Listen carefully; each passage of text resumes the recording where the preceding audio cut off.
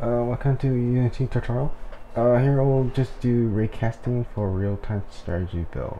Right now is one of the components. Let's create our objects. Cube.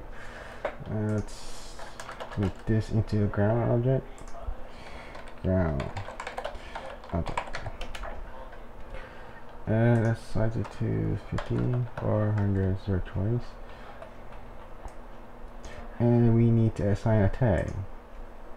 For this purpose, I'll do ground. Just any size right here, ground, and that, and select the ground.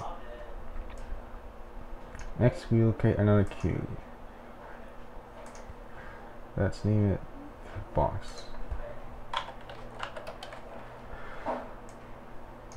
The box will use raycasting to update where the mouse is hovering over the plane or a mesh, over a mesh. For this demonstration, I'll just comment this out. This will give you a weird effect, meaning that this mesh will go towards the camera. Since the mesh, it will update the hit location every time it hits this mesh over and over. This will show you the example, or not.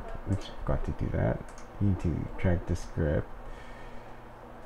You can drag the script here or here, and this will result in adding the script here. Now we'll add the box here, since we need the object to be updating it real time.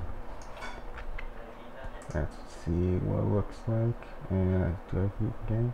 Yeah. Let's add like just keep going. Component 20 light.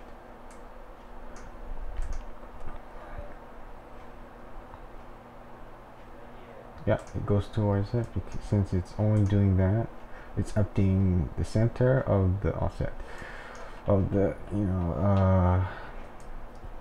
you want to know the ground, it will update that area. To ignore this cube, we need to have a filter or a tag. To ignore this cube hit location till it hits this. And this is what it will ignore. It will ignore is if it's not the correct tag.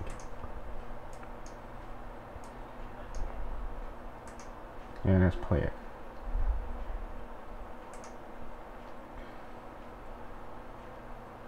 Yeah. That's quite simple for real-time strategy. And yeah. Quite simple, and let me double check. It's more easier to do this to show you what I'm doing. For example, the ground as the ground has this tag because it only checks if it's the ground. If it's the ground, and if it's not, it will ignore that. Quite simple real-time strategy for recasting it. And thank you for watching.